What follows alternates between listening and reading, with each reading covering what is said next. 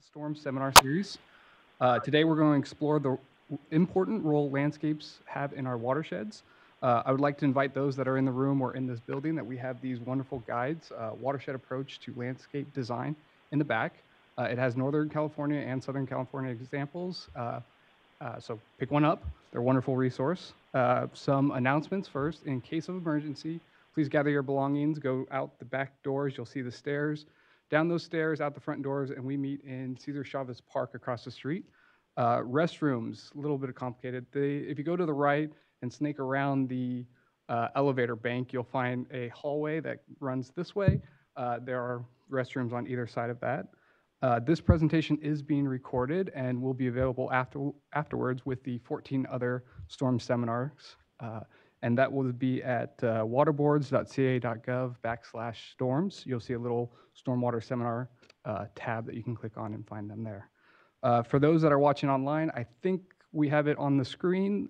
You can email questions to storms@waterboard.ca.gov, and we'll try to get to all your questions. If not, we'll email you after. For those that don't know, the Storm Seminar Series is an open forum to feature new research, technologies, policies, and news relating to stormwater. We feature all things that support our mission of advancing the perspective that stormwater is a valuable resource. If you have a storm seminar that you'd like to put on, you can email us and we'll try to work with you to put something together. Today we have Pamela Burstler. She's the Executive Director of the Pacific Horticulture Society and the co-founder and CEO of Green Gardens Group, G3. Through these programs, Pamela promotes the principles that every landscape can be utilized to create soil and water security, as well as resilient communities. Pamela has also written 6 Watershed Approach to Landscapes handbooks, which we have one in the back. Also joining us by phone is Mara Diaz. She's from Surfrider. She manages their volunteer water quality monitoring program, the Blue Water Task Force, and the Ocean Friendly Gardens program. She works with homeowners, professionals, and elected officials on sustainable landscaping practices that conserve water resources and protects local waterways from polluted runoff. And with that, I'll hand it over to Pamela. Thank you so much, Matt. Hello, everybody. Hello, everybody who has tuned in on the internet. Sorry you can't join the 200 people here in the room. I think that honesty is the best policy. So I wanted to start out just by saying that my perspective on all of this is from the point of view of really a tree hugger, from someone who did not come from the environmental world, who didn't come from the science world. I'm coming to it with a layperson's perspective and had to grow into it. Uh, and so a lot of what I do and what my organization does is try to translate really complex ideas into more simple ideas that everybody can implement. So hopefully you will see that as we go forward. Um, I wanted to quickly tell you just a little bit about G3, which is the organization that I founded along with some other people about 10 years ago. And really, everything you're going to be seeing today has been in the works for 10 years. Everything we do is oriented toward building critical thinking and site evaluation, thinking of whole sites. We actually have a professional training program that is EPA WaterSense certifying. We're a certified professional certifying organization. Hard to get that acronym right, but anyway, it's called the Watershed Wise Landscape Professional, and it is the only outdoor water use efficiency training that emphasizes the whole watershed approach to landscaping. We are also do training for property owners and maintenance training. We've built a suite of hands-on workshops, which are actually in the field training where people are going out and building gardens and learning about it hands-on. Professionals together with the property owners. The slides that you're seeing here are actually from Surfrider programs that we've done in various places, and we'll talk a little bit about that later. But we really believe that we have to get professionals, scientists, policymakers, property owners, everybody out into the garden to understand how simple the transition steps are to move from what we have now to something that is really a regenerative and resilient landscape. Our property owners get excited when they are engaged in this way by so many different people. They get on board and then they go out and recruit others to get on board. We've developed a program with Surfrider, which Mara will talk about, where we do these neighborhood walks and people get out and actually walk their neighborhood with their neighbors and talk about what they did differently and offer ideas about what people could do differently on their properties. We also, as Matt said, we've created a lot of local standards and metrics, mostly here in California. We have 6 guidance documents right now. The first one that we did was for Surfrider Foundation, was creating their ocean-friendly gardens sign criteria and sort of the principles of their program. And then the most recent project that we did was the California Watershed Approach to Landscaping Guidebook for the whole state for the Association of Professional Landscape Designers and California Water Efficiency Partnership and Surfrider. Okay, and so with that, I'm going to turn it over to Mara to introduce herself if she is ready to roll. Hello, you hear me fine? Yeah, we hear you. Excellent. So thank you, Pam. I think if you go from our first slide, which just shows our logo, to the next one, I just wanted to start by describing, who is Surfrider? Why do we care about gardens? We are a nonprofit grassroots organization really dedicated to the protection and enjoyment of our world's ocean, waves, and beaches. On the next slide, you'll see who we really are is just people who love the beach. Yes, we're surfers, but some of us are swimmers. Some of us like to play volleyball or just sit in the sand. We want to make sure the beaches remain accessible and also clean and healthy for us to enjoy and our family to enjoy. So we take that love of the beach and we really turn it into stewardship. So we do beach cleanups, we plant beach grass, we do all sorts of activities to really protect the quality of that special place. And if you look at how we're organized on the next slide, you'll see we've got, this slide's actually a little old, we're probably about over 150 volunteer-run chapters and school clubs nationwide in all of these coastal states that are highlighted blue. So it's a pretty large network of volunteers that are supported by a very small staff nationally. On the next slide, you'll see these are the issue areas that we really work on in order to meet our mission of protecting and enjoying our ocean waves and beaches.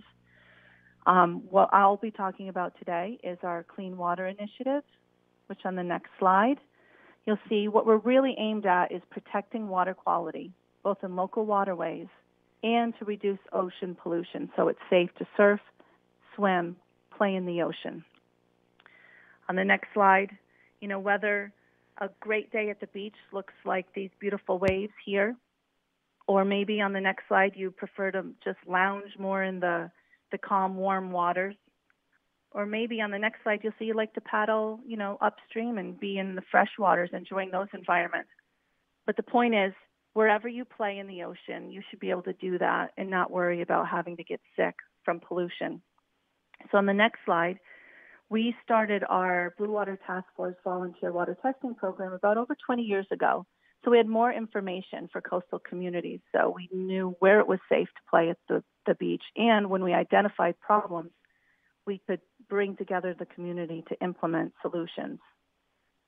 On the next slide, we'll see that no matter where we test around the country, stormwater and urban runoff are really the biggest source of pollution at the beach.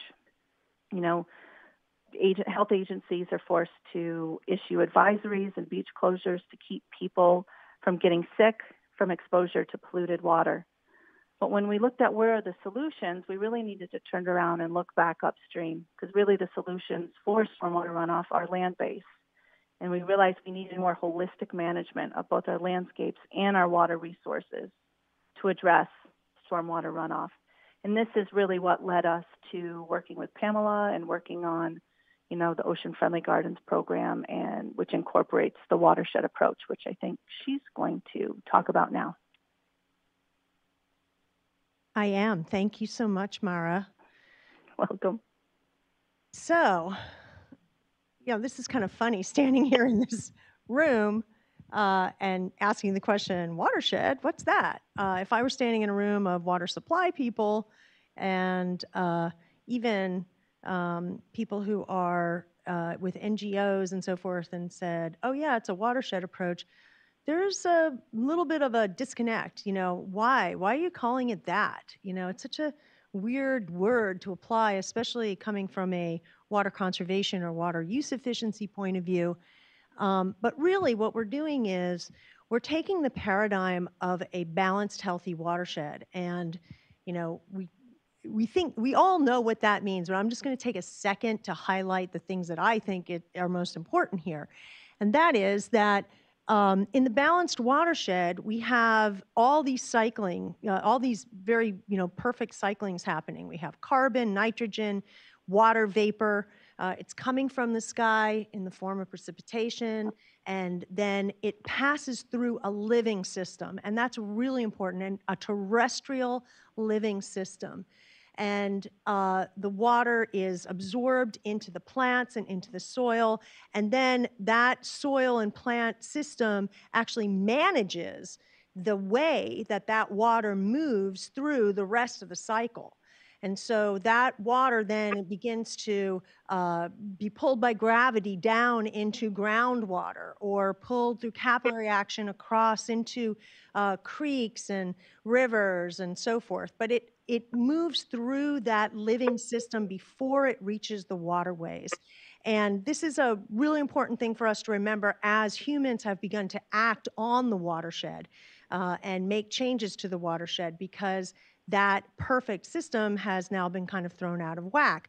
And a part of this balanced system that I think is really important for us to keep in mind is the other side of the equation. We often talk about, from watershed point of view, the water protection of the water being cleaned through terrestrial systems before it goes into water. But we don't talk a lot about the other part of the equation, which is that those same terrestrial systems recycle the water back into the atmosphere through evapotranspiration. And it turns out that that evapotranspiration is actually an incredibly important part of not only the balance for climate change and weather conversation, but also just pretty much all life on the planet has to or relies on this evapotranspiration process, and this is hugely overlooked when we talk about why we would be doing watershed approach. And one of the things that was appealing about this idea of a watershed is that it's a completely scalable model. We can think about the watershed on the very large scale, the mountains, the rivers, the whole thing that comes to mind, like where we would all like to be right now, right? Or you could actually scale that idea down to be a community or to be a front yard. And in fact, we can even think about every roof as though it were a watershed, because really, what is a watershed? It's an area of land where all the water that falls on it and all the water under it drains to the same place. And so using the watershed approach allows us to have this scalable model for evaluation of landscapes and also for discovering and utilizing regenerative practices to heal that landscape no matter what the size is and no matter what the land use is. So that's the whole purpose of it. There are 4 principles to the watershed approach to landscaping, and the first and most important one is that we grow healthy living soil.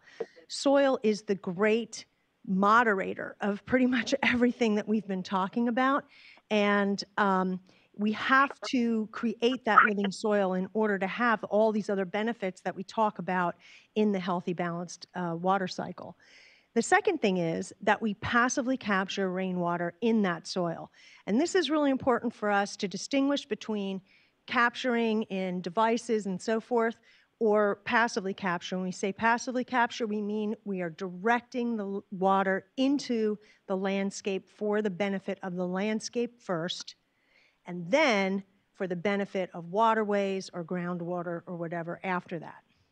The third thing is that we select climate-appropriate plants. So these are plants that are adapted to our climate, for sure, but actually very closely adapted to our climate. In fact, perhaps even have evolved with the climate, so that we're looking at a lot of native plants and a lot of plants that have been here for a very, very long time. And really, something for us to keep in mind is that the whole process of the watershed approach is really about selecting plants for root growth. We want to have as much root growth as we possibly can. We want to maximize root growth. And there's a reason for that, which I'll get to in a second. And then the fourth thing is we want to use highly efficient supplemental irrigation. So that means the irrigation happens only when it's necessary. It's highly efficient. In order to be efficient, irrigation has to be designed, installed, and managed efficiently. That's a tall order, actually. So if we can avoid utilizing irrigation, that's the most efficient thing we can do. But then if we have to utilize it, we make sure that it is designed, managed, and installed properly. And also, we think about the sources of the irrigation water. So we try to utilize rainwater that has been captured actively, or gray water, or some other source before we're utilizing potable water. So that's something for us to be thinking about. Those are the 4 principles of the watershed approach to landscaping. And what's really cool is back in March, the UN published this, which you're all familiar with undoubtedly, this wonderful document essentially saying, look, if we are going to combat climate change, we have to figure out how to use nature-based solutions to do it. They're the most economical, they're the ones that can be the most ubiquitously implemented, they are easy to implement, and the part that I think is particularly interesting about this is this idea that we are actually focusing on soil moisture retention. Now, this is a little bit different of an objective from what we usually think about with stormwater, where the emphasis is on infiltration to groundwater or cleaning it before it goes into a waterway. But really, what we're talking about here is that in order to combat climate change, we want to find a way to retain moisture in our soil. Well, there's really only one way to do that, and that is to put it into what I like to call the soil moisture reservoir. And the soil moisture reservoir is essentially the root depth of plants. So here we have the UN saying, hey, what do we need to do to combat climate change? We need to convert ornamental landscapes into something else. So I probably should have clipped this sooner, but here we go. So what we're going to be concentrating on in these solutions is, on the one hand, the soil and the root depth of the plants to hold on to moisture so it can be evapotranspired, and on the other side, making sure that evapotranspiration is happening and that it's coming from the soil moisture and not from irrigation water that we're just pumping out of the ground or importing from some other watershed. So this is really our goal. Our goal is to absolutely flip the idea of an ornamental landscape from being a turf-centric or even a landscape that might have plants that are adapted to a climate, but that aren't focused on being watershed-wise, to landscapes that are absolutely watershed-wise and that implement these 4 principles. Okay, so I am tasked with kind of breaking down a little bit of the sort of technical aspects to this, because I've given this talk maybe 100 times, and Ocean Friendly Gardens has given this talk many, many times. But over the last 10 years, we've been able to really kind of piece the story together to start making sense across all the silos of science and policymaking and everything else, and really bring back why ornamental landscapes are so important when they are, in fact, one of the greatest overlooked sources, right? You know, we tend to think of them almost as a third rail, you know, an ornamental landscape. I don't want to tell people what to do in their landscape, but yet it is one of our most powerful tools. So I thought I'd just take a second to try to piece it all together as a story for you. And I'm going to start with the story of how much water a landscape requires in California. So in California, on average, if you're at the beach, it requires less water. And as you go inland into drier climate, it requires a lot more water. But on average, it's about 50 inches a year of water is required by an ornamental landscape that is dominated by turf. So that's 50 inches, you know, of supplemental irrigation, basically. That's in addition to rainwater.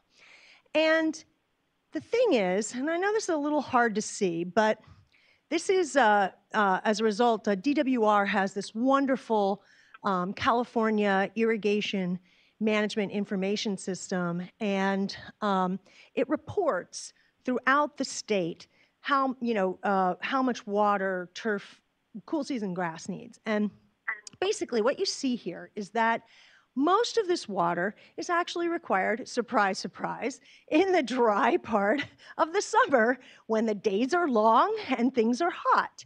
And during those months, we find that a typical turf-covered ornamental landscape is going to require something around 5 inches per month of water to almost 10 inches, in fact, 10 inches of water per month.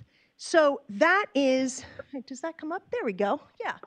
So this is in the month of July. An ornamental landscape is requiring 5 inches of water at a minimum, or 10 inches at a maximum. And so basically it turns out to be more than an inch a week that is required by an ornamental landscape. All right, now here's the thing. Most of those landscapes that are turf dominant are irrigated by spray irrigation systems. Spray irrigation systems deliver water in gallons per minute, but what's really important about them is that they are not incredibly efficient. Brand new ones are, you know, pretty efficient at 75% efficiency. But most of the older ones, which are the ones that we're really kind of talking about, are somewhere around 50% or even lower. That means that 1 inch of water or more that is required every week in the summertime, it actually needs 2 inches. It needs twice as much water because the irrigation system is inefficient. So now we're applying 2 inches of water per week to the landscape in the summertime with a turf-based landscape. And now something else for us to think about is the fact that the application rate of those irrigation systems is really fast. So these spray systems are putting out the water at 3/4 of an inch per hour to 1.5 inches per hour, and sometimes even more. So I want you to think about that now. We have in California all these landscapes that are getting delivered to them every week in 1 or 2 applications a week at a rate of 3/4 of an inch to 1.5 inches per hour, regardless of soil type, right? So it's in clay places or sandy places, it doesn't matter. Fast amount of water being applied to the soil, and a lot of it, 2 inches, in order to keep that green grass happy. Okay? Hopefully you stormwater people are shaking in your boots because you're thinking, my gosh, we're applying every week, we're applying 1 inch of water at 3/4 to 1.5 inches per inches per hour. That's kind of crazy. Okay? So this means that California turf landscapes are getting about 100 inches a year of potable water, mostly potable water. It's delivered weekly in the summertime and at an application rate of 3/4 to 1.5 inches per hour. Okay, that is a crazy landscape that a person who is managing a watershed would not want to have that unless they had some sandy engineered soil retention basin in order to do that, right? This is not your typical well-designed landscape from a stormwater point of view. Yet, this is the California typical turf-based landscape. And so, all of that water that's being delivered in irrigation is intending to keep the root zone of the plants wet. That's the whole purpose of irrigation, keeping a root zone wet. Any water that goes below that or away from that or on the sidewalk or whatever is wasted water. And so we want to just keep this root zone wet. So that's why we have to apply so much water with those inefficient systems. And because of it, we end up getting dry weather runoff. Surprise, surprise. We have clay soils out there, right? We have places that are surrounded by hardscape. And so these irrigation systems end up creating huge amounts of dry weather runoff, just because there's no way to avoid it. Then in the wintertime, when it actually is raining, we actually dehydrate the landscape by making sure that all of the rainwater that might want to be gathered from hard surfaces is taken off of the landscape instead of put into the landscape to sort of recharge that soil moisture reservoir when it's coming from the sky. And that means that we get runoff, we get flooding, we have to deal with wet weather runoff as a result of that. On top of it all, in order to keep this landscape happy, we're applying fertilizers and pesticides and all that sort of thing, utilizing a lot of fossil fuels in order to maintain that landscape. Certainly the fertilizers are not staying in place, especially with all that irrigation that's being applied to them. We are developing landscapes, ornamental landscapes, along with our living development and destroying the habitat that used to be in that area. So now we don't have the habitat benefits either. We're taking all the organic carbon off of the landscape. Is everybody getting bummed out? We're taking all the organic carbon off of the landscape by taking that green waste away instead of leaving it in place or actually adding organic carbon to the landscape. We treat our soil like dirt because we're building, so we compact it. That means it has no soil structure. So that contributes even more to erosion and to problems with the weather, with the dry and wet weather runoff. And that compaction, that killing of the soil microbes, leads to something called desertification, especially in areas that are called semi-arid, Mediterranean, and steppe climates, which predominate California's climates. So here we have a situation where we are killing the soil. We're pumping groundwater or importing it from other people's watersheds to put it onto the land so it can run off. The plants don't get the benefit of it. And, it's a pretty nasty cycle, really. And what ends up happening in a big picture is we can start to look at what happens to this root zone water. So remember I said that root zone water is sort of the purpose of irrigation? Well, actually that root zone water is the most important thing that we could be concentrating on because it is the manager of our climate, of our weather certainly. And so what we see is, and we can get into this more later, is that by doing all this stuff to our landscapes and managing these ornamental landscapes the way we do, we basically are creating giant heat islands in our cities, in our suburbs, and we are taking water out of groundwater to create these giant heat islands. And so over time, we've created something really nefarious. Not only do we not have well-hydrated, shallow root zone areas, but we also now begin to have shallow groundwater depletion as well. And this actually contributes, again, as I said, to heat island effect, which has a weather impact by thwarting gentle rain cycles when they come.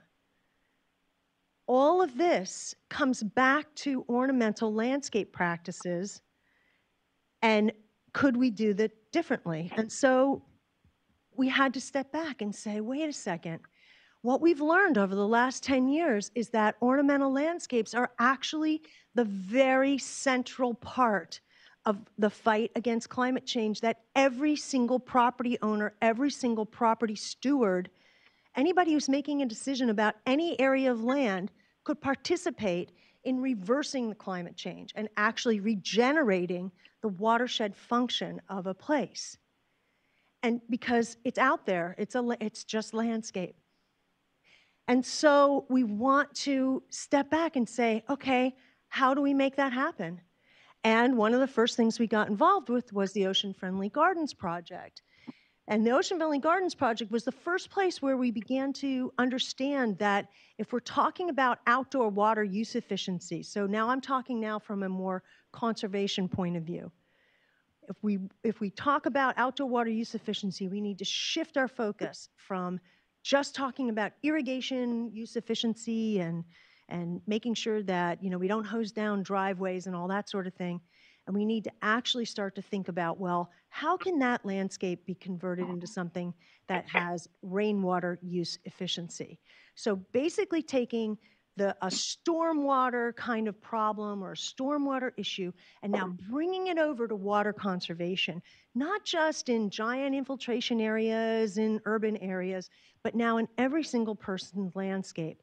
We can ask the question, does this landscape have rainwater use efficiency, good rainwater use efficiency? And that's really what we started to do.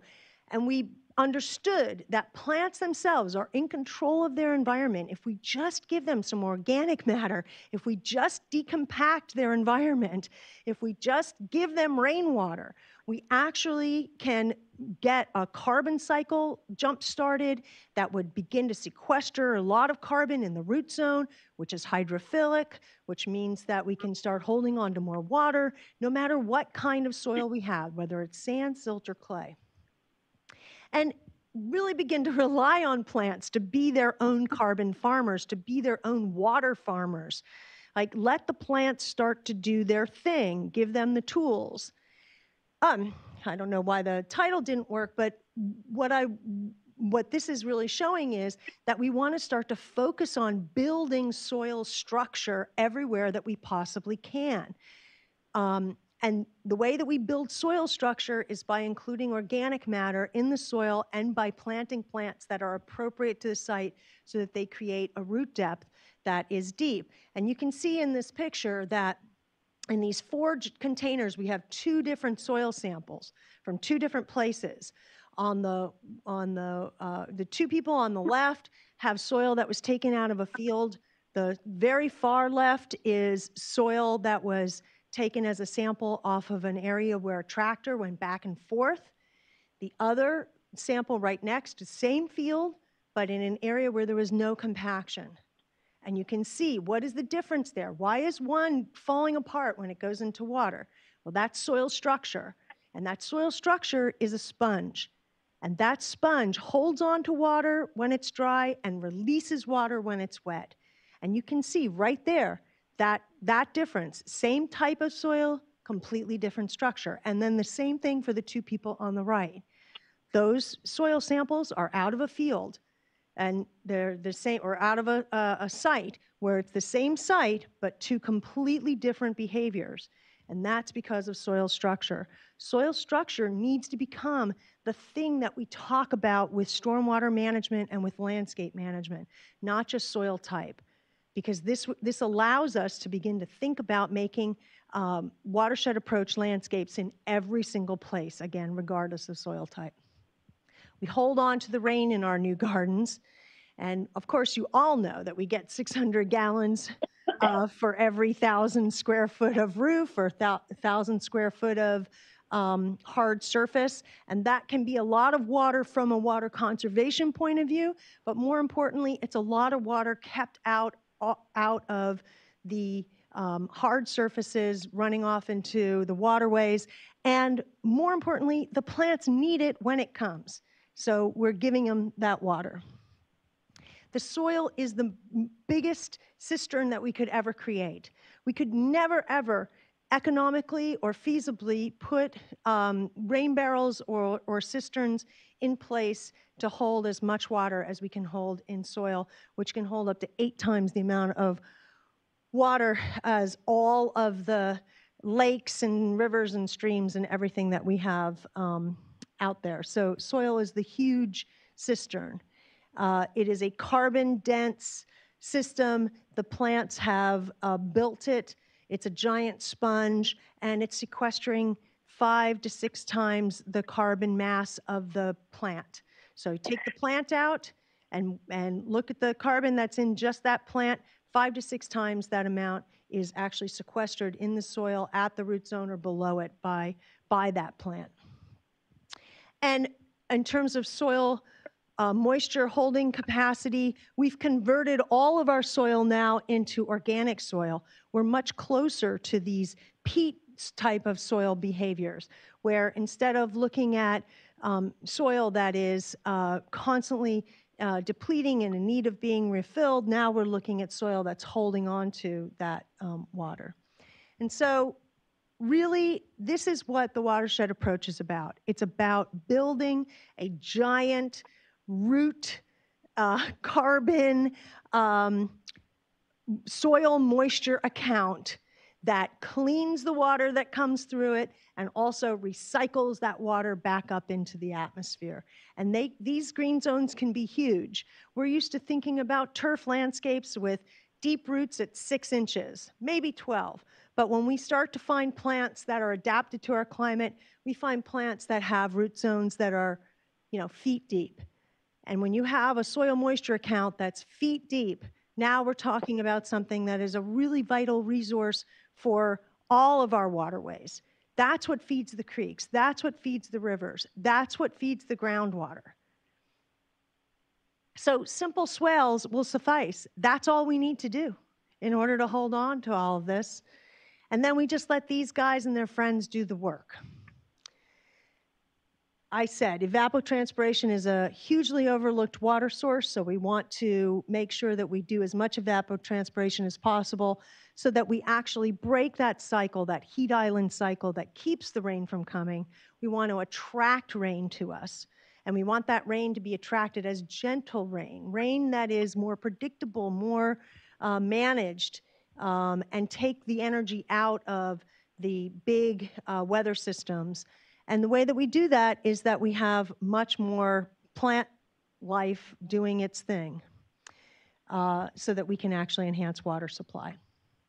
And then finally, if we do need to irrigate, we want to make sure it's highly efficient. And so that means that we want to utilize weather-based irrigation control and well-designed systems that are managed by professionals. And I think it's important for us to remember that we're not sacrificing any beauty when we talk about these watershed approach landscapes. They are more beautiful in my eyes because we're seeing inside of them. We understand that they're functioning in a whole different way. And it could look like anything, really. It doesn't have to just look like, like succulents or anything else. It can look like almost anything. So the question really is, how do we implement this every single place that we possibly can? I'm going to turn it back over to Mara to talk more about specifically the ocean-friendly garden approach that we've been implementing over the past 10 years. Yes, thank you, Pam. Maybe you could just give me a heads up when my slide is showing with the ocean-friendly gardens on it. It is. Okay, excellent. You're with me. So yeah, so, as I said before, we really looked towards, finding a way that we all in our own yards could really start to implement solutions for the problems that are caused by stormwater and urban runoff. And that was sort of the genesis of our Ocean Friendly Gardens program. And with this, we're really trying to make that connection, between how we all care for our yards and in our public spaces and the health of our local waterways. So if we look on the next slide, we have a lot of chapters implementing this program. The program really started in Southern California, but it's really spread throughout Surfriders Network into those different coastal states that I showed you earlier. And each chapter really has a different approach to the program, different resources that they bring to the table, as well as slightly different concerns that they're working on locally. Whereas in Southern California, you might be working largely on preventing runoff and water conservation. Over in North Carolina, it might be more flooding control that is a main issue. So, but within that, there's sort of like these main components of the program, which is building awareness, installing projects, really providing education and training for both homeowners and professionals, and then advocating for positive policy changes, which will allow the watershed approach and this approach in general to go beyond our members. So if we look at the next slide, which talks about our ocean-friendly garden awareness raising goals. Again, this is, building that personal responsibility and providing easy ways for everyone to be part of the solution. So we have, our chapters are often out in the public at different community environmental fairs, just really talking about, what some of the easy solutions are that we can all take part in. And more advanced than just sort of our tabling opportunities. On the next slide, you'll see we have a lot of chapters that run garden tours. So the one photo on the left is with more people. There is a garden tour in Ventura. This is a program by the chapter that's pretty well established, and they've implemented a lot of projects locally, and they have neighborhoods where you can literally walk from one yard to the next and see many different ocean-friendly gardens, in one tour, and then look at what ways and what opportunities in each yard there are for sort of storing rainwater, using it as a resource, and then looking at different yards that might not be implementing those approaches, and talking about, where improvements could be made. I think the photo on the right is up in Monterey. And then if we go to the next slide, our Ocean Friendly Gardens program in Kauai, over in Hawaii, has really set up a very useful partnership there with the local Master Gardener program. So they don't do the garden installations themselves, but they go and they evaluate yards and post Ocean Friendly Garden signs where the homeowner is meeting our criteria and following the watershed approach. And then they have Master Gardeners come to these properties and invite other people who are interested in learning about it and really talk through different and answer questions about different ways you can care for instance, pests or plant selection, watering needs. If you are going to not use the chemicals and to follow our criteria. So that has actually been a wildly successful program in only a couple short years that they've been working on it. If we go to the next slide, so we've done, over the last 10 years, our chapters collectively have really done a lot of projects. This is a residential yard in Oxnard, which originally you'll see on the left is just a thirsty lawn, turf lawn, that really isn't looking too good either. And then after this beautiful transformation, it's, this beautiful ocean-friendly garden. It's got a lot of native plants and healthy soil, as well as a nice dry creek bed in the middle that's really capturing all the water that comes off the roof, slowing it down, allowing it to sink into the ground, and building that soil moisture that Pamela's been talking about. The next slide, again, has us in Ventura. The photo on the left, where you can actively see the water soaking into the ground. Before this transformation was made, it was just the green turf grass like the yards behind it. And very soon after the transformation, it was functioning very well. As Ventura received some rain and the runoff came down into the contoured areas. And then, not too long after that, not only was it functioning, but it was being beautiful and, changing with the seasons, which is, a really nice feature, and it really stands out in its neighborhood now for, both the function and how beautiful it is. And, Pamela made that point that in order to convince people to take this leap and to give up their green turf lawns for something that might look a little bit more adventurous, you really have to show how beautiful it can be, and it has to be more, at least as attractive, if not more beautiful. And I'm on Pam's side. I think it's more beautiful. So these are an example of a couple of the residential properties we've transformed in Ventura. But we also, on the next slide, we've also done some pretty large community demonstration gardens, which are aimed both at solving a pollution problem, but also at really getting the attention of the entire community to show that there's a different way to do things beyond the traditional landscaping to be, again, beautiful and to help look at control our stormwater. So this is a site in East Hampton, New York, and I know you see a lot of green grass. It's not California here. And the problem here is this area receives a lot of runoff from the main street. This is a central green. It's always been grass from one roadway to the next. It's managed by the village, and it's been allowed to, it's being managed organically, and there's a lot of clover in amongst the grass, so that was a good thing, but it still would get severely flooded. And right down from this property, there's a coastal pond, which then has an outlet into one of the most popular ocean beaches in the community out here on Long Island. So when it was first planted, we had a design that, to me, it looks like a stream of native plants that connects all the area that receives the stormwater runoff, and again, stops that runoff and allows it to soak into the ground so it doesn't add to flooding and pollution problems downstream at the beach. This is when this garden was just planted, and if we look on the next slide, this is on the left when there's the purple irises in bloom. That was literally 1 year later. So it was already this gorgeous planted area. And then when the pink flowers were planted on the right, that's, a year and a couple of months. And if we go to the following slide, just shows, within a year and a half, it really transformed. Everybody was used to looking at just this turf, wall-to-wall carpeting.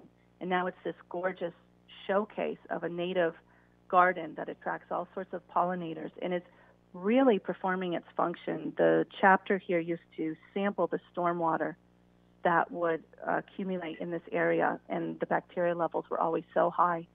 Now it's really hard for us to get a sample at all because the water really does soak into the ground so much faster than it used to. So a really successful project that we've had over here in Eastern Long Island. And then on the next slide, it just shows that this program obviously has to be regional. It depends on the climate locally to be successful. The photo on the left shows the Oahu chapter, which has taken our Ocean Friendly Gardens program to both target stormwater prevention, but also to provide local sustainable sources of food. So they have a lot of fruits and vegetables growing in their Ocean Friendly Gardens.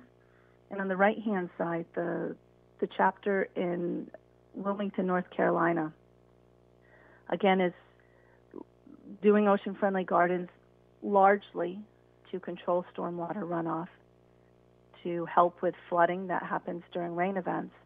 And they've done some projects with some local youth groups at after-school care type facility. Again, they're capturing. I wish I had a better photo to show this, but they're capturing the water that falls on the roof into a cistern, and that water's used to water a vegetable garden that the kids are taking care of. And they have this rain garden native planting that makes sure that runoff from the site doesn't leave and pollute nearby waterways. So that's sort of their unique twist on the program. If we go to the next slide, in addition to the awareness raising and the garden installations, we're also really have an emphasis on education and professional training. So this would be for professional landscapers, garden designers, as well as people who do it themselves in their own yard. So a lot of chapters hold workshops we've done these with Pam many times and others like her, where we've really been in the classroom and looking at ocean-friendly garden designs that would work for each site, and then been out in the field, letting everybody get their hands dirty and really experiment and learn the techniques that we use to transform yards from, like that yard we saw in Ventura where we have tired-looking turf to beautiful ocean-friendly garden oases. The next site, and beyond the education, we're really looking to affect positive change. There in Southern California, we have been very involved in helping to, think of the right word, helping to really steer or encourage the counties that have been developing these turf replacement programs to follow the watershed approach. That what they're replacing the turf with is really better for water resources, for our healthy soils, and our communities in general. In San Diego and Los Angeles, we saw their turf replacement programs require the watershed approach for, what people were replacing their turf with. Now we've seen that grown to cover the whole metropolitan water district. So that's been really encouraging. And Ventura, our chapter there, is pretty excited. They're working on developing a ocean-friendly garden design template that will be part of the model water-efficient landscape ordinances that people can use to meet those regulations. And they've also worked on developing ocean-friendly garden criteria specifically to apply in the areas that need to be revegetated because of the fires last year.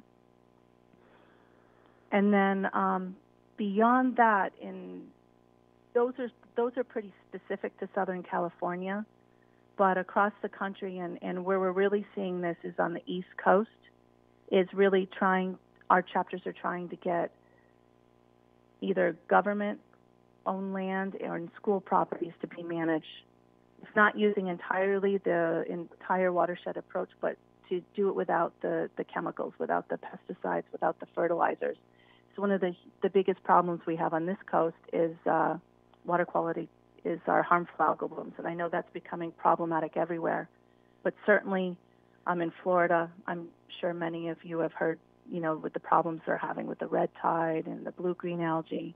If you go to the next slide, our chapters there are really, really looking to promote ocean-friendly gardens in the watershed approach as a solution, as something that when you get frustrated with governments and different opportunities that get lost to make change, we all have an opportunity, as Pam says, in our own yard to do something better. And then I think where we're going to leave this is on the next slide. One thing that's been really cool with our Ocean Friendly Gardens program is we've really been able to do a lot of projects and incorporate local schools and students in those projects. So we have a quick video that I think they're going to show from the office there, which sort of describes just how well the students working on this project get it and what they're trying to do to help the rest of the community get it as well. I think we can hand it over back to you.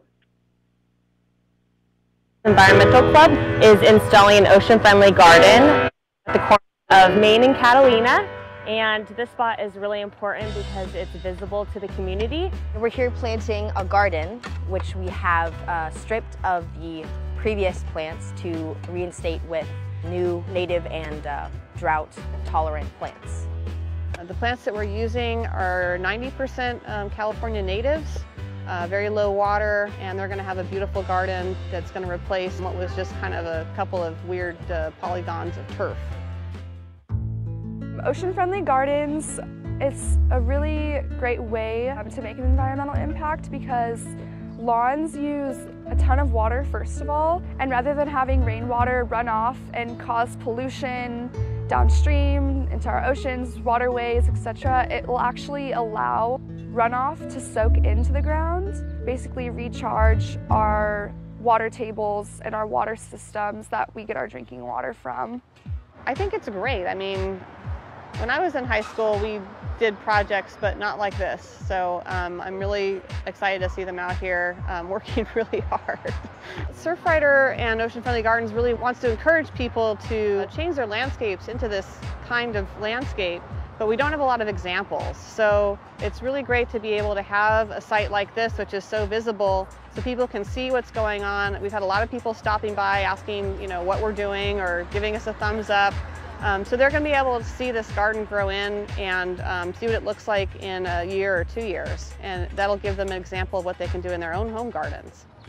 When people go home today, I hope that what they take from this event is the feeling of community and unity around something that will better our future. I like seeing them out of the classroom, see them start digging up grass, and hopefully it gets people to start thinking, well, why do I have a lawn? I weed it, I put pesticides on it, I fertilize it, I mow it all the time, I spend the majority of my water on this lawn. Meanwhile, there's all these native plants that you could plant that do support biodiversity, saving a bunch of our water too. This project will inspire our community by seeing the big difference that a group of really young people can make. Ventura Water is just here to help support this program and encourage our schools and our residents to help conserve water through water-wise landscapes.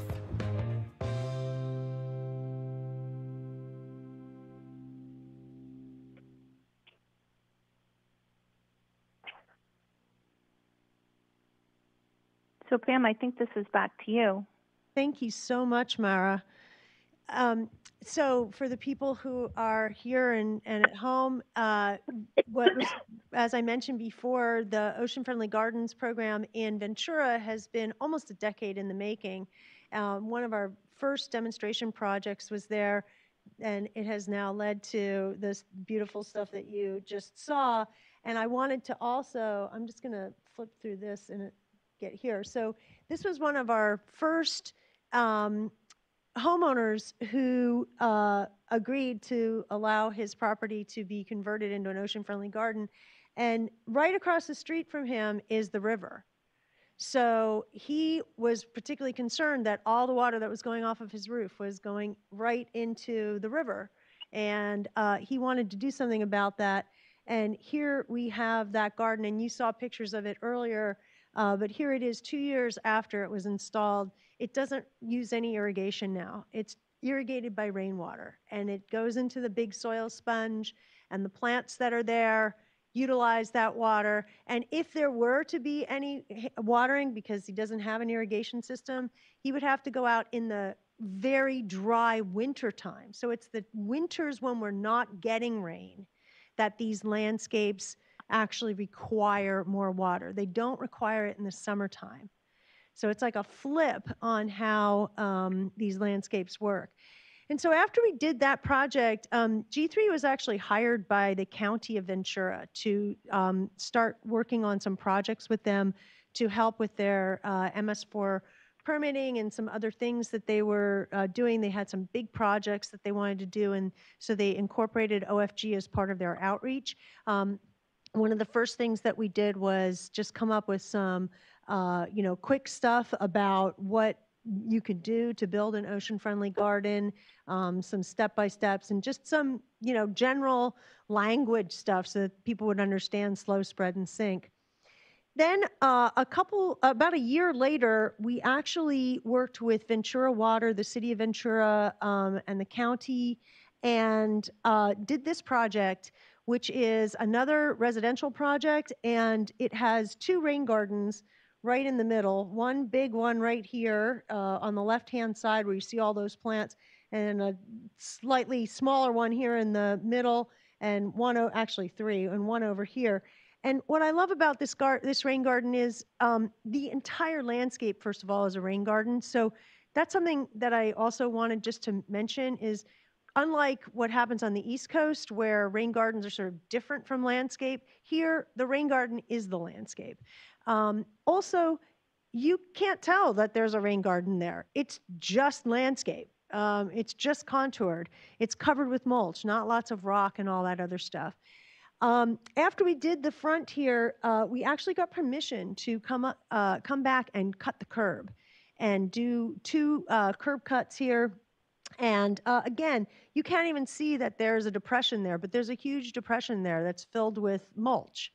And so that is all like knit together as a giant sponge. And I think I have a picture of, yeah, there it is, when it rains. And that water comes in there and just fills it up, and the mulch gets decomposed and compresses down and compresses down. They put more mulch in it in the dry season and then, go forth. So it's not fancy. It didn't have engineered soil and, didn't have any of that stuff. And it takes a huge amount of water off the street. Imagine if we did those in every single house along this street as it went to the ocean. Another project in Ventura that we did with the county was at their county facility, and this garden has no irrigation. They couldn't irrigate it. It literally didn't have a system there, but we took out turf and we made this rain garden. Again, you can't see that it's a rain garden. It's just a garden. There is a giant stormwater grate right here where all the water used to just run across the turf into this area, and now instead it goes into this. I've got a couple of quick pictures of that. This picture was taken in September, and that's at the end of the summer. It should look really horrible with no irrigation, right? It looks fantastic. Why? Soil sponge, soil moisture reservoir. I mean, it's crazy. It looks so good. I couldn't believe it, actually. I was very, very happy. Then we also did a school with the county where they had a lot of flooding in the actual building. And so we did this little ocean-friendly garden there. And again, you can't see it because it's just a mulch depression. You see? It's just a contouring of the land with a mulch depression. It is not, also, it's not 3 feet deep. It's not 6 feet deep. It doesn't have any kind of basin in it. This is just the natural soil, native soil, enhanced with compost, mulch, native plants, contoured to a depth of maximum 12 inches, and it does its thing. And in fact, most of the ocean-friendly gardens that we're working on, we're contouring 6 inches. We don't want giant contours. We just want enough the water to slow down and get into the garden so it goes into the roots. It's another shot of it. So this is a project that then came from that school project. There was another school project that the Ocean Friendly Gardens program did in Ventura. And you can see, they're just making little ponded areas. This is a little bit deeper. It gets a lot of runoff off of this hard surface. And then all of a sudden we started seeing other landscapes in Ventura in the area where we had done the previous gardens, and now people starting to take it on. And some of these are actually built with ocean-friendly gardens as well. Here's one that has the sign. but you can see that they're not like, they're different looking in that they're not turf, but they're not different looking in that they have to have a giant creek bed in the middle of them. They're just holding on to the rainwater with healthy living soil, climate appropriate plants, and irrigation that is highly efficient. And that's it. So we can take questions. Do we get any questions? Oh, good. Maybe there's some questions here in the room too. Yeah, I'll start with one online real quick, and then we'll look in the room. The first one online is, you emphasize that compaction of soil is a big issue. What would you suggest we do to balance the need for compaction of soil for property foundations, for buildings and pavement, and keeping soil permeable for good stormwater infiltration for plants and groundwater recharge? That's a great question. Well, so of course we need to compact for our building surfaces. What we need to be thinking about, though, is allowing the landscape to decompact itself, really. I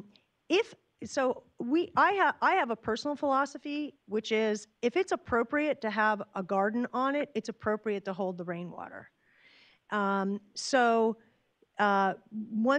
you kind of apply that philosophy, you can see that in a landscape where you would ordinarily have a garden area, in order to decompact it, all that needs to be done is that oxygen, water, and life are applied in some measure. Oxygen being the first most important thing, so it gets aerated. And how do you aerate it? Well, it depends on what the ground cover is. If it's a turf ground cover, it's aerated one way. If it's a landscape that you're going to be converting and taking out the turf, then it's going to need to have some augering done in it. It's going to need to have some holes essentially put into the landscape at various places in order to allow that oxygen into the soil. And that's where you see tilling. For example, we saw that in the movie. There was a tilling at the very beginning of the process, and that was basically to get the oxygen into the soil and make it more friable. But then the most important thing is compost has to be added. Compost is not nutrient. It's really, really important to understand that. There's no nutrient in compost. Okay, compost is the potential for nutrient. It's actually organic matter that's covered in biology that makes nutrient for the plant when the plant asks for it. There's nothing mobile about the nutrient in compost, in good compost. And so when you add that compost, all those critters start to go to work decompacting the soil. And then you apply water, which keeps those critters going, and plant your plants, and the plant roots will actually decompact the soil so long as there's enough oxygen in it in the very beginning and enough organic matter, enough microbes for them to start doing their thing. So that's the answer, is that the garden will decompact itself. And so wherever you're going to be having garden, no matter what, you can have a surface that is uncompacted, performs like a sponge, and you can put stormwater into it.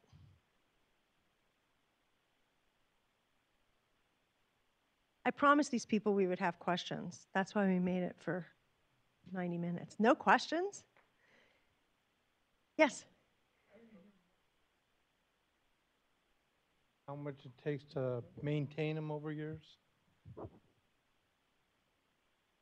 I don't know, Mara, if you wanted to talk at all about some of the costs. I can start it, though.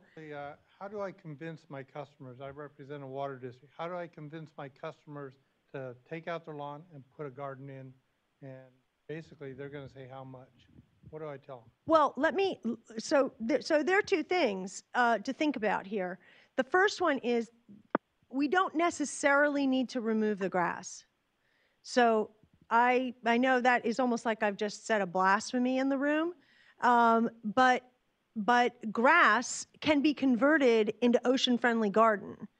It is a matter, again, of having oxygenated, healthy soil and plant. And so if someone really needs to keep their grass, there are ways of turning it into an an area, a garden that is spongy soil, etc. You just have to do those steps and then direct the stormwater into it or the rainwater into it. So that's one thing. But then the second thing is, I think that I think personally, from like a policy point of view, it's kind of wrong of us to say, oh, well, the turf is the bad thing. It's more about if you are making a garden, right? If you are doing landscaping or you're making a garden or you like what the beautiful new garden is, this is how you do it. And it can be done incredibly inexpensively. It's, you know, so I was a landscape contractor for many years, and I would hear this from water agencies saying, well, you know, how do I convince people to remove the turf and do a garden? Well, if they're not inclined to make a garden, then it's, you know, almost no amount, it has to be zero really to entice them to do that, right? Because they're not inclined to make a garden. But if someone is inclined to make a garden, what we need to point out is this is no more expensive. In fact, it is less expensive to do this. So this is just landscaping. It's the same as landscaping. It's one of the biggest industries in California that there is. People are spending hundreds of millions of dollars a year in California to do landscaping. What we need to do is make sure that landscaping is ocean-friendly watershed approach. And then, secondarily, if they have turf or other systems, then we work on how do we make these other gardens so attractive that they will make an investment in it, just like getting a new kitchen or a new whatever, right? But lawn itself can be very appropriate. It just has to be managed appropriately, and not just from an irrigation point of view, but from a turf point of view. So I kind of didn't answer it, but that's the thing. I mean, in the book that is here, you know, we talk about what your investment in landscaping can be. You can spend, you know, $200 a square foot for landscaping easily, and you can spend $5 a square foot, but you can't do it for $0, right? Just doesn't happen. Yes, other questions? So I understand you can't do anything for $0, but are there any grants or public funding available for people that, I know like there was the incentive for people to get rid of their lawn. Is there anything available, any kind of funding available for people that do want to convert their landscaping for, you know, this purpose? Well, Metropolitan Water District in SoCal does have a rebate now for turf conversion. So it's still framed as a turf conversion, but basically it's a garden making, right? Taking out the turf and making a garden in this style. But I don't know about other parts. Does Sacramento have how much is it? And is it about taking out your turf and $1 square foot? Yeah, so $1 square foot incentive to remove the turf and do this. Oh, okay. Save Our Water has one. Do you want to just talk about that really quickly? So the state does have a program that they've coordinated with local agencies, and you would find it under Save Our Water, and there is still money available. And if Prop 3 passes tomorrow, there will be more turf rebate programs.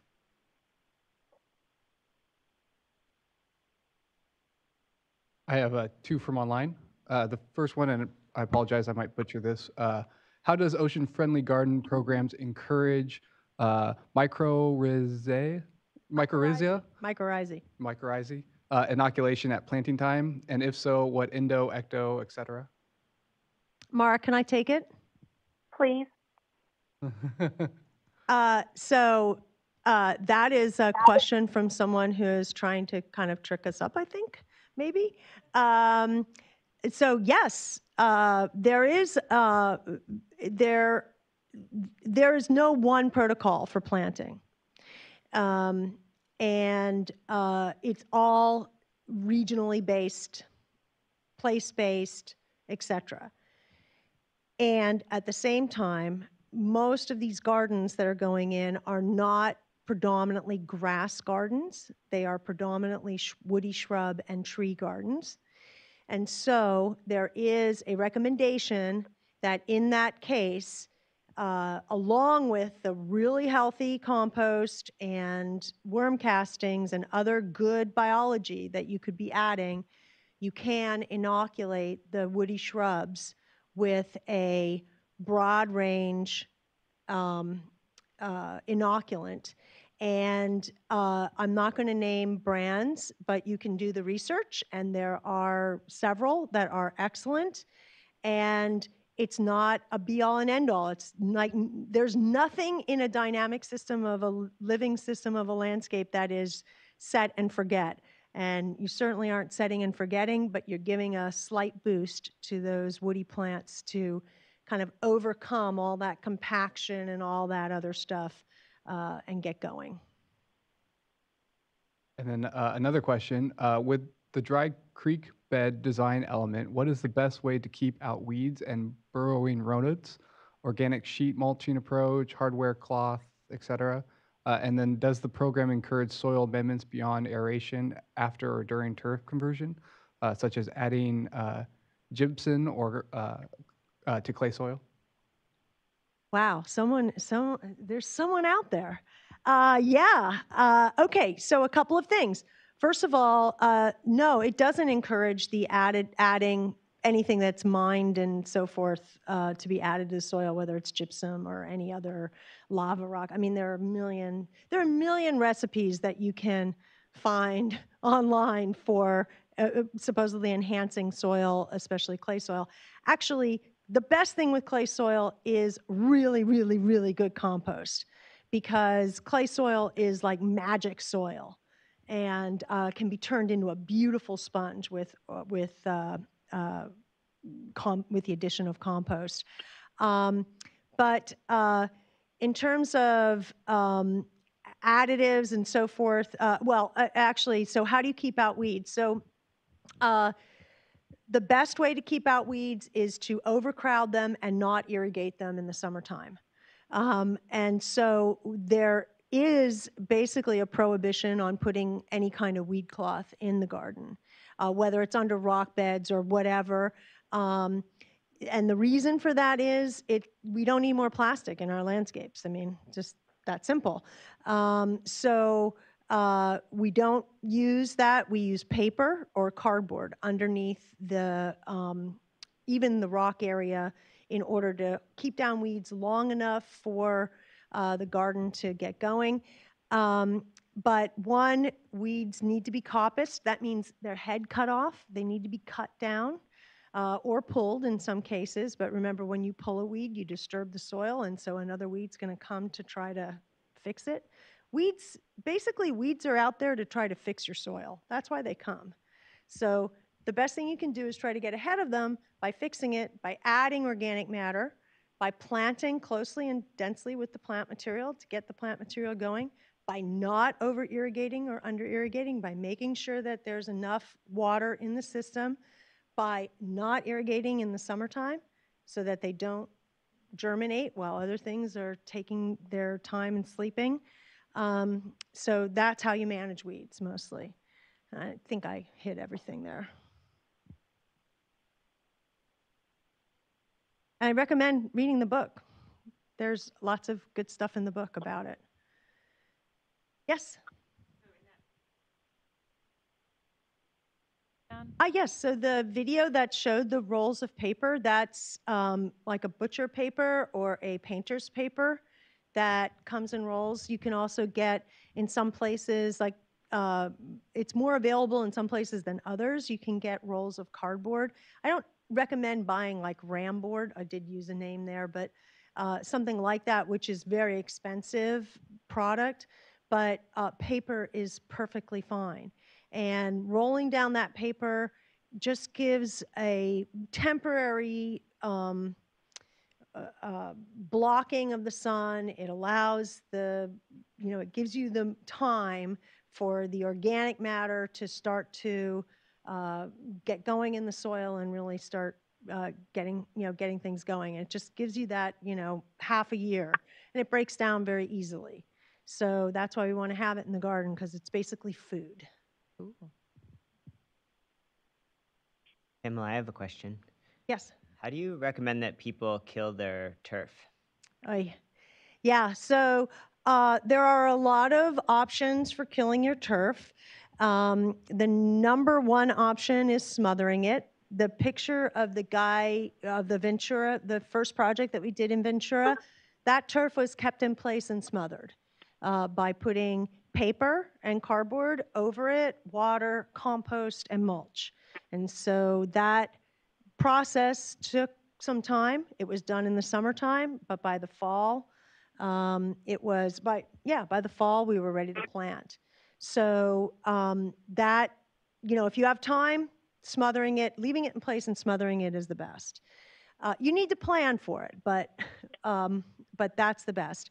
Then there are gradations after that. So there is removal. If you have a warm season grass, which is a grass that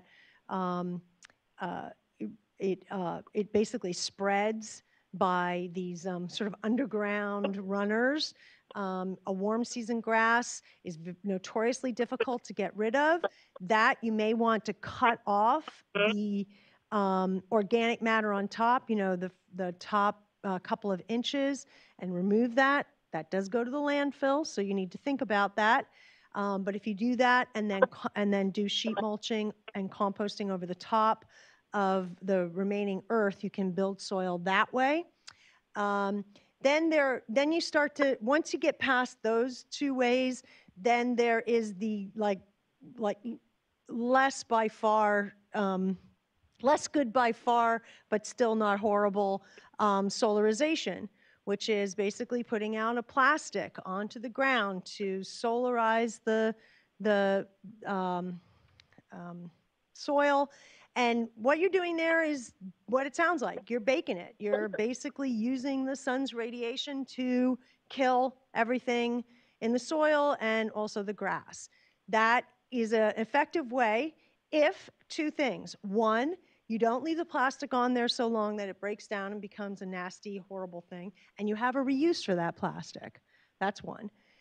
And two, it needs to be followed immediately with compost, immediately, because what you've done, it's like a radiation treatment, right? You've killed everything, now you got to put the good stuff back.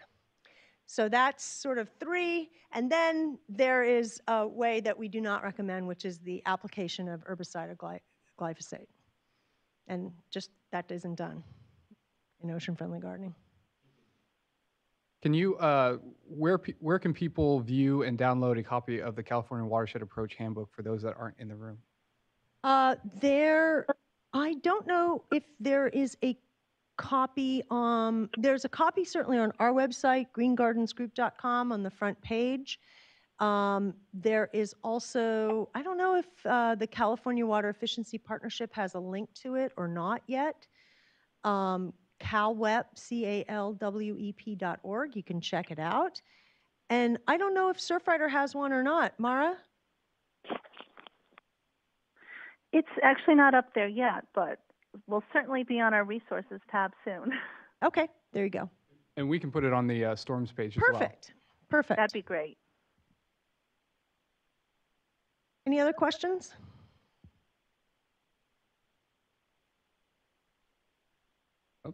Well, thank you, everyone. Thank you, Pamela, and thank you, Mara, on the Thank phone. This has been wonderful. And yeah, thanks again. Thank you.